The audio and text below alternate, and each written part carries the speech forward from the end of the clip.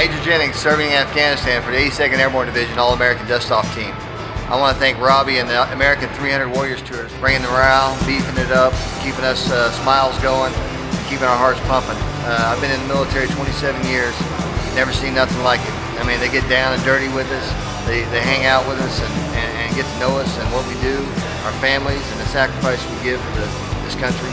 And I tell you what, it means a lot. It lets the soldiers decompress and take some time out to really not realize that they're in a combat zone.